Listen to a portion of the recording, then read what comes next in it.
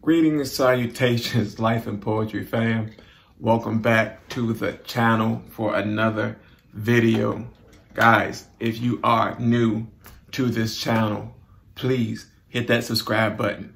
Come on in and join the Life and Poetry fam, guys. We are always welcoming new family members, guys. We enjoy getting new family members and meeting new people, guys. Come on, guys. Come on, push the button. Come on, you got it. You got it. Push the button. It's right there. Come on, push it. Don't just watch the video.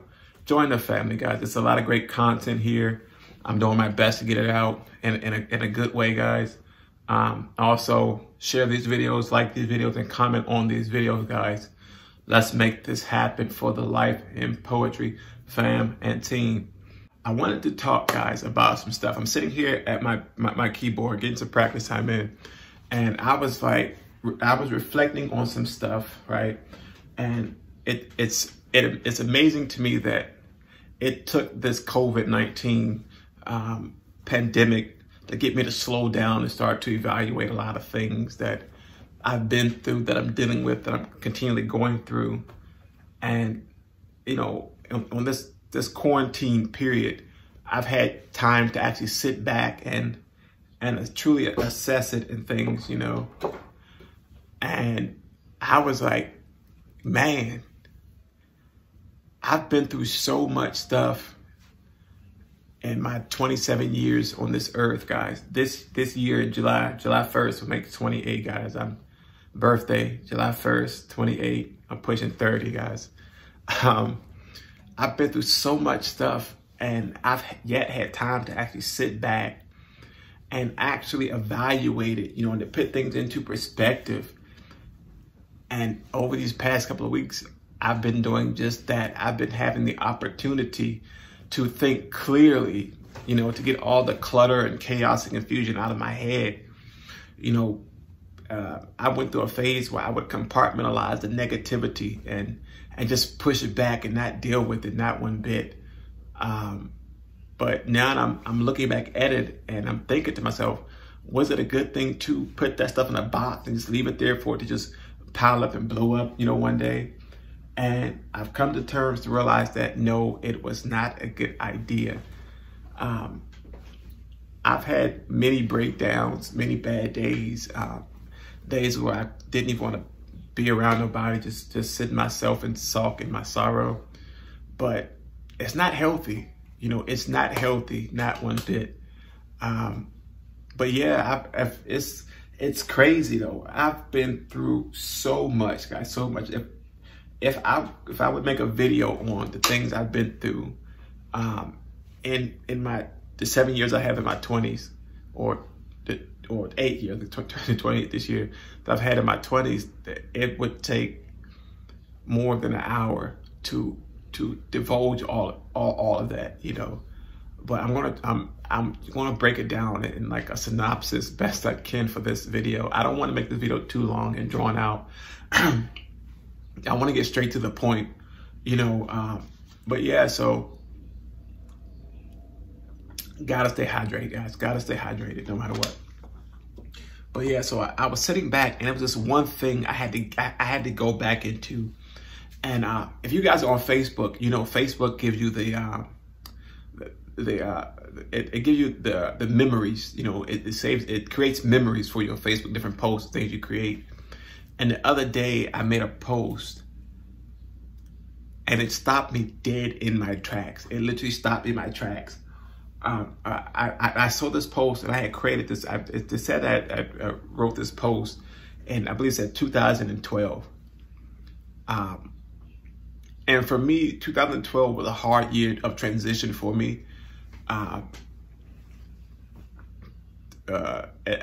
Leading up to 2012, I had just enrolled into college, Bowie State University, in 2011, after taking a year off after I graduated from high school, just trying to figure out where my fit was. You know, it's a lot when it came to that decision making. But in 2011, my dad had passed away, my father had passed away. And if you knew me, or if you know me, you know that me and my father were like this. You know, you saw him, you saw me, you saw me, you saw him. You know, I was always at his hip. From when I was a child, I was at his hip. I couldn't do nothing without him at my side, and vice versa. I wouldn't allow him to do nothing without me at his side. So I tried to put myself in every place he was at, the places that I could go to. Some places I shouldn't have been in, but you know, hey, it is what it is, right? But 2012, I had to transition from him passing. He passed in October. So I had to transition from him. Now, mind you, I'm just getting into school. 2011, I'm a freshman in college, and then this happens. In 2011, I get in school early, but I think 2011, school started then. I think August or something like that. Right, August, September, something like that. And my dad, he was getting sick up until then, but in October, he had passed away, and I'm in school, and I'm thinking to myself while he's sick, before he passed in the school, thinking, okay, let me get through these classes, I'm gonna get home so I can be with him, you know, because he didn't want to go to a hospital. He was not a hospital person. He wanted to go peacefully in his home, so we respected it. We respected that, and we allowed it to happen. But so I'm in these classes, and all of my friends know that I'm going through these things here. So they're checking on me, making sure I'm okay, what I need, and things like that. You know, and I'm keeping it cool. I got to stay calm. You know, I got to keep it strong for myself and for my family and things. And then it happens, right? So after his funerals, he had 2 funerals. He was retired Army, so he had 2 funerals, a family funeral service for his family and friends, the big funeral service. We had the military funeral service for him separate. And after after those services, I had to sit back for a little bit. I had to collect myself. And after like a couple of days of me collecting myself, I emailed all of my professors, and I was like, look, I'm taking a week off of classes. And they all knew why I was taking this week off. I explained to them everything that was going on, and they were fine with it and all these things there. But it hit me so hard that I was like, man, I don't have my go-to guy that says, look, it's gonna be all right. I don't have this person that's gonna say, look, I got you. Let me show you how to get this done. You know, if I need something, he was there to get it. No matter if he had the means to get it done or not, he made sure it got done. But it hit me, and I was like, he really gone, you know. And not gonna lie, I was a little bit selfish at the time. I was like, you had the audacity to leave me like this? Like, how can you do that, you know? Yeah, it was selfish, and I can admit it. Hi, my name is Marcus, and I was selfish in that aspect because I did not want him to go, not like that. He had a lot of more life ahead of him to live, you know, in my perspective, he did. You know, but God had other plans for him, and I had to come to terms with that. But I took that and I put that in a box, not in negativity, but beside it. And I compartmentalized that too, for the duration of that year and 2012. And I just started spouting things out, just things that made no sense, but it made me feel good. It made me feel great about me, you know, trying to push through. It was my way of putting a mask on so that you couldn't see the fear I had of living without him in this world. And mind you, I was a full adult when he passed away. But I'm always going to be the baby of the family. I'm the youngest of my siblings. I think it's 6 of us, I think. You lose track after 3 sometimes. Right, so all that's going on in my head, and I'm like, you know what? Let me just shut down and regroup.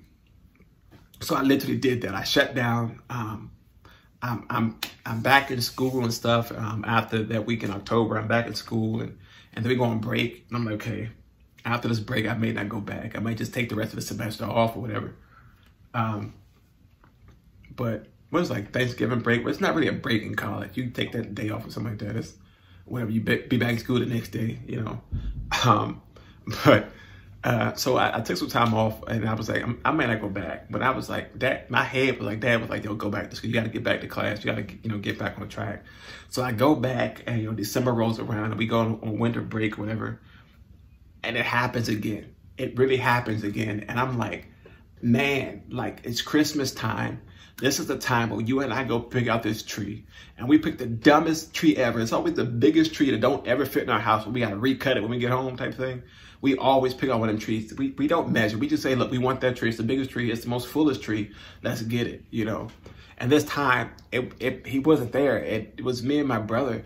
I'm not taking nothing from it, but it was like, this is not how my year is supposed to end like this. I'm in school. My classes are paid for. I got my books, everything I got. I'm pushing forward. I'm passing my classes. If you know me, you know I do not like school, not one bit, right? Another video, another story for another day. But yeah, I'm in there and I'm like, yo, my mindset is starting to get boggled down again with a lot of things, and all these things are happening and things are changing, you know. And even in that time, in that period, in that space, I had to step back and assess myself individually outside of the family, you know, because for too long I was putting myself in the shoes of the protector when my father passed. And I'm not the oldest sibling. My brother is the oldest. I have a brother and sister who are the same age, same year type thing. It's all right, you get it, right? But at the time, my brother was the oldest, and he was like, you know, he had his breakdowns too. So I was like, okay, I'm gonna let him deal with his stuff on that side. I'm gonna deal with this here. I'm gonna make sure everything stays intact. No, guys, it was a big mistake on my part. I could not handle all of it at that time. So I completely shut down. And I just thought, you know what? It's going to be what's going to be. I'm going to live life and I'm going to have fun. I'm not worried about nothing. It's going to be all right. I'm going to become the yes man. You need it? Yeah, I got it. You want this? Okay, you have it. I'm not, don't worry about getting it back. Just going to go for it. You know, and it tore me down completely, guys. It really tore me down. And it's funny that that post popped up this year, you know, because you know, after everything I've been through, it's starting to come back full circle. You know, I'm starting to become that same person again. I'm starting to compartmentalize things and hide things and hold on to a lot of things when I know for a fact that it's not healthy, not one bit. I feel like I got to sneeze so bad, guys. If I sneeze, please forgive me. I don't got that Rona. I got allergies. It's going to come. Yeah, dealt with that, right?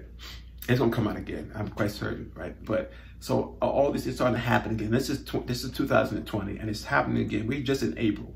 We are just in April of 2020. Yeah, and it so happens that this quarantine made me stay still enough to sit back and think, and just to break down these layers and peel back these layers and chisel away at these walls. You know, because I don't. When I put up walls, I don't put up sheetrock. You know, you can punch through sheetrock and drywall. I put up bricks. You're not going to break those down unless you like literally take a sledgehammer and dismantle them brick by brick. You know, so that's what I started to do. I had to start to sit back, you know, these past couple of weeks and to break down some of those layers and to go back and even to forgive certain people for certain things, and even to forgive myself for certain things, you know, because all too often we blame ourselves. I'm gonna speak for myself. All too often, I blame myself for a lot of things that's happened that I had absolutely no control over. You know, I blamed myself for feeling a certain way. I blamed myself for having that emotion come out, or for breaking down, or for sheltering myself and climbing up. You know, when in fact that's really how I was raised. You know, we weren't raised to show emotion. And that's a downfall for a lot of people in the African American culture. Not gonna lie, we have that problem within our families. You know, what happens in this house stays in this house. No, that's the dumbest thing ever. It's stupid. It's stupid. You need help, go get help. You know, and I'm realizing that now that, okay, maybe it is time for me to sit back and reach out to maybe a counselor or something. I say, look. Or when I was a counselor, what's the people that you sit and talk to on the couch? You know, a therapist or something. You know, I think they call them counselors now. But yeah, maybe it's time for me to sit back and maybe make that appointment and sit with somebody and actually have that conversation, because it's a lot in me that's bottled up that I'm so afraid that's going to come out and it's going to hurt somebody, or it's going to hurt me, right? I'm more concerned about hurting somebody else with this than hurting myself, because when I bring you into my life, into my circle, you have that space. Unless I evict you, you have that space, you know, and I never want to put my burden on anybody. That's not your responsibility to take on my struggle and my burden, you know. And it's a lot that just piles on, you know, from my dad passing to me finding out that I was sick, and after he passed, it was a lot that happened, you know, in a chain of succession that was like, you know what, let me just put this in a box, put it on a shelf, and I deal with it when it's time to deal with it. Until then, it's there, it's marked miscellaneous. I'm gonna push it to the back of the closet and let it collect dust. Guys, it's still back there. I had to open it up in this quarantine thing because I was forced to sit still. I was forced to sit there and say, you know what? Look here, Marcus. Look at yourself in this mirror and tell me what you see. And I can honestly tell you guys, what I saw wasn't myself.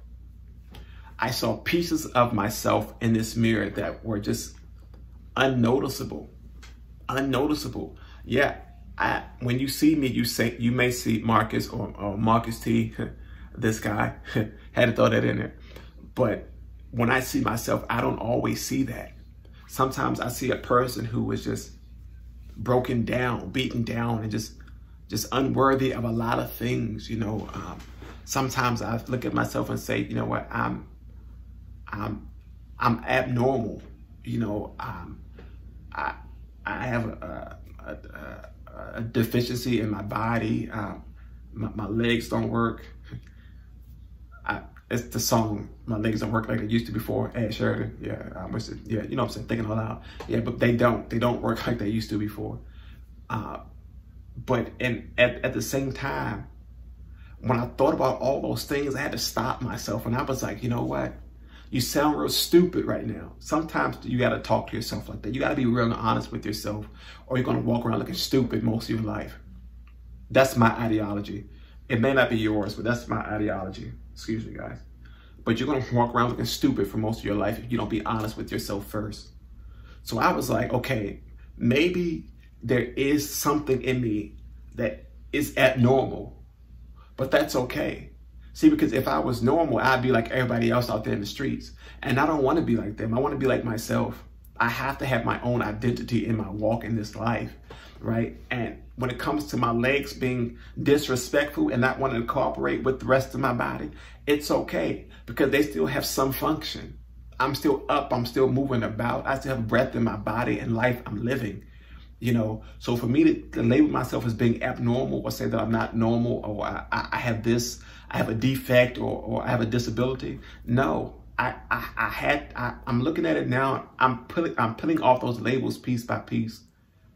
If you know me in person, you know that I may be the strongest person you'll come across when it comes mentally. I can process like light speed. I can do that. I can break it down in my head before a conversation is over with. I may not project it, but that's just me as a person. I'm a make sure I play it out in my head, but it may not always play out to you if we're having that conversation. And maybe that's not healthy either, but I'm working on that too, you know. But yeah, I had to go back and reflect on those things. Like, okay, yeah, these things happen. Yeah, my dad passed away, but that's life. You know, he wasn't going to be here with me forever, no matter how long I wanted him. We always want our parents to be with us for a lifetime. In reality, they are. They're always in our hearts and our spirits and our thoughts and in our memories, right? But in actuality, they can't be. They can't be. They cannot physically be here with us for the rest of our natural born lives. It's just impossible. It's impossible. They don't have immortality. They don't have immortality. They're humans. They're humans, right? So I'm breaking that down still today. He passed in 2011. It's 2020. Yeah, I deal with it so often, too often actually, I think. But it's all right. I'm working through it. It takes time to get over certain things, you know. I'm processing me having to take these trips to the hospital and finding out that I was sick. Having to take all this medication to combat my sickness. I'm processing the fact that I'm on this walker. I'm processing the fact that my legs at the moment may not work in full capacity, but it's okay. I'm still here today. I'm still before you. I'm still able to speak to you. I'm still able to give you my input, my opinion. Man, my shirt is wrinkled. Wow, that really just called me. I don't care. It's all right. I'm in the house. Quarantine wrinkles, all right? But I'm still processing all those things, and it's okay.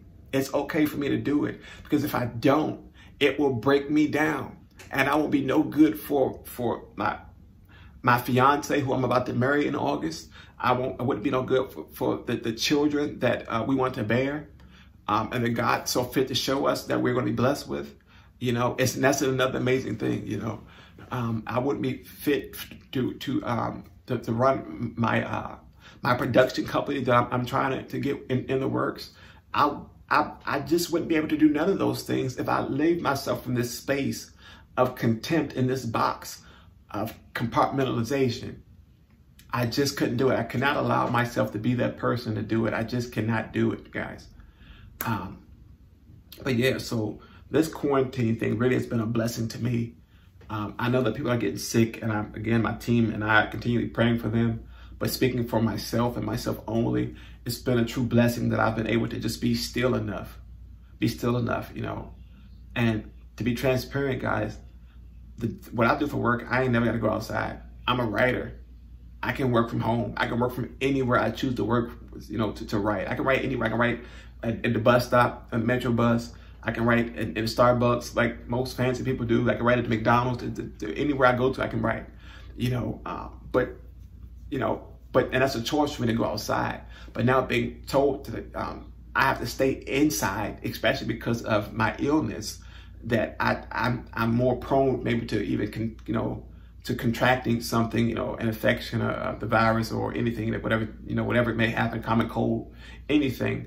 I'm quarantined literally in my space, you know. And it allowed me to literally sit back and just commune with God and commune with myself and just sit and digest a lot of things, guys, a lot of things. I can tell you one thing for sure.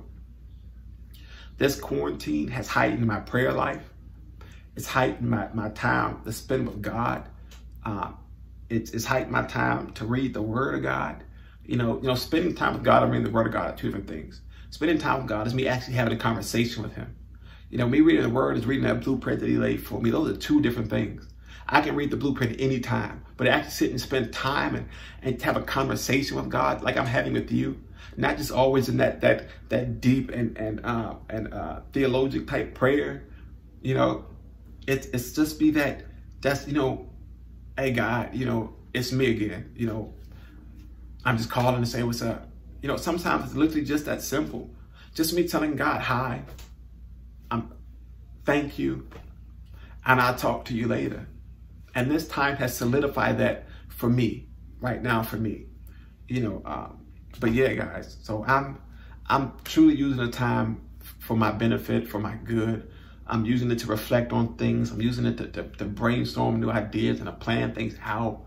You know, I know that after this here, it's gonna be some great things to come for me. And I pray for you guys as well who are dealing with this quarantine in-house thing. You know, I pray that you guys have had time to sit and reflect on things and to mentalize a lot of things. I think that's the word. If not, we're gonna go with it. I'm in an emotional place right now. Forgive me, but I'm gonna finish this video out real soon. But I really pray that you guys have had time to just sit and reflect. Sit and just thank God for the life that you've had and will continue to have even after this pandemic is over. My prayer is that you guys have just been able to just sit and just, you know, say, God, you know what? Pour into me, guys. Fill me up, guys. And where I lack, God, you fill, God. You know, where I'm lacking, God, just fill those spaces, God. Rest in me, you know. And forgive me if you aren't the religious type or the prayer type or whatever it may be. If you don't believe in God, forgive me. This video may not be for you, but for those those who are here for that, I'm standing with you guys. I'm praying with you. I'm believing in what God is about to do with you. You know, and let your life be a testimony for those who are dealing with something, and that you can reach out and touch and tap into. You know, I know for a fact, like I said in one of my earlier videos, I'm a living, walking testimony. Even with my walker, which is behind me, I'm a living, walking testimony. Emphasize on the word walking. I'm walking with my testimony, and I can guarantee you that it will touch a lot of people, and it has already done so. It's already done so. Yeah, guys, but just take this time. Let's finish out this quarantine strong, and let's come back even stronger. You know, we know it's a lot of chaos going on around us. We have a lot of things going on politically and climate change and all these things happening around us. I know we're dealing with the seasons. The seasons are changing right before our eyes, and that's okay. It's okay. You know, if you're able to go outside, go out. You know, get 5-10 minutes outside. Go for a nice walk. Walk your dog if you got it. Let your cat out. Watch the cat when it come back. You know, walk to another block. Just get some fresh air. You know, if you are able to, go outside and enjoy the weather if you're able to. But at the same time, practicing social distancing, guys, practicing self-hygiene, you know, hand sanitizing, washing your hands, face masks if you have them. If you don't, there are links on YouTube where you can learn to make homemade face masks out of cloth and rubber bands and other things, or bandanas or scarves or whatever. Guys, yeah, just be careful out there. If you choose to go outside to get fresh air, or if you have to go to the store or whatever it may be, just be careful, be safe, always take precaution in whatever you're doing, guys. And if you are wearing those rubber nylon gloves, guys, remember, everything you touch with those gloves is passing on something else. So if you touch one thing, don't think because you wore those gloves touching one thing that you aren't passing on with the other thing, right? It's still transposing. So be careful with that as well, guys. And please, guys, do not dispose your gloves on the ground when you're done with them. That is not effective. That is actually defective. That's the opposite of what you want to do. You want to dispose of those things properly, guys, so that we actually stop this spread. Forgive me, my leg itch a little bit. I'm a little ashy, so I'm gonna itch a little bit. But yeah, guys, let's just take precaution. Let's be careful. Let's look out for our neighbors. Let's check on our elderly, make sure that they are doing okay. Guys, if you have family members in the senior citizen homes, guys, call and check on them to make sure that they are doing well as well, guys. Let's beat this thing. Let's come out on top. We have already been granted the victory through the blood of Jesus. We've already been given the authority over these things. So let's continue to speak to it. Let's speak it away. Let's stand in agreement. You know, the word of God says, "Where 2, 3 or more gathered in His name, He shall be in the midst." It also says, "Whatever we ask in His name, in the name of Jesus Christ, it'll be given." Guys, so let's continue to pray. Let's come together in unison, as in unity, and let's do our parts, guys. Yeah. Let's continue to do what we have to do to beat this thing, guys. And that's pretty much all I got for this video today. I know I dropped a lot of videos this week, but I'm in quarantine, right? What better way to keep my mind going than to keep dropping content, some great content. And I'm not doing this just for the content, just for the likes or the shares. I'm doing this because I want to get this story. I want to get my story out there, guys. You guys have already seen some of it so far, and I promise you I'll continue to dive into it as these videos go on. But yeah, these videos may not be for the faint of heart as we go on, and forgive me for those there, but I have to get the story out. I have to share my testimony. I was told in one of my prayers, God came to me after I prayed one night. He's told me specifically to use my platform, to use my voice while doing so. So that's what I've been doing. That's what I've been trying to do. So bear with me with these. I know these videos may not be production type quality, but I'm giving it to you best I can for the time being. When the time comes, I will have all the gizmos and gadgets, but until then, it's still going to be raw and cut. Even then, when we get those gadgets and gizmos and gadgets, and when we get all that fancy stuff, right?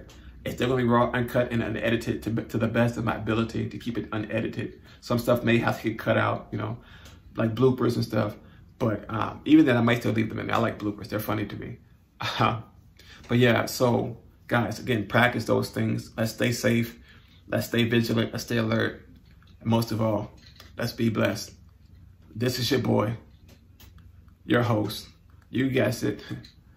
This guy, Marcus T. I'm out. Peace.